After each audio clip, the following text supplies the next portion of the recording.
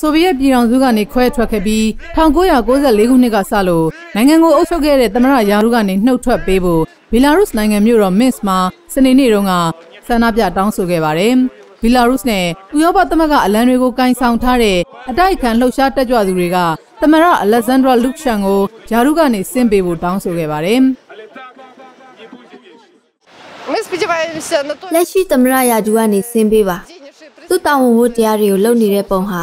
သမ္မတတယောက်လုပ်ရမယ့်အရာတွေမဟုတ်လို့ဆင်းသွားပါလို့ပဲပြောချင်ပါတယ်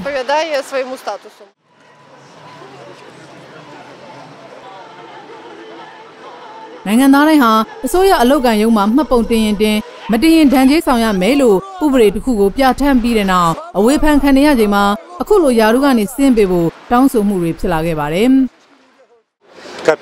ပြည်သူတွေပြောတာဆွေးရနားထောင်ပါလို့တောင်းဆိုပါတယ်။သူ့ဆွေးရဟာလူတွေပြောတာနားထောင်ပြီးဖိနှိပ်မှုတွေမလုပ်ပါနဲ့။ကိုပြည်သူကိုဓမြမတိုက်ပါနဲ့နားထောင်ပါလူလူပြောတာနားထောင်တာတုံ့ပြန်တဲ့အစိုးရမျိုးသားလိုချင်ပါတယ်။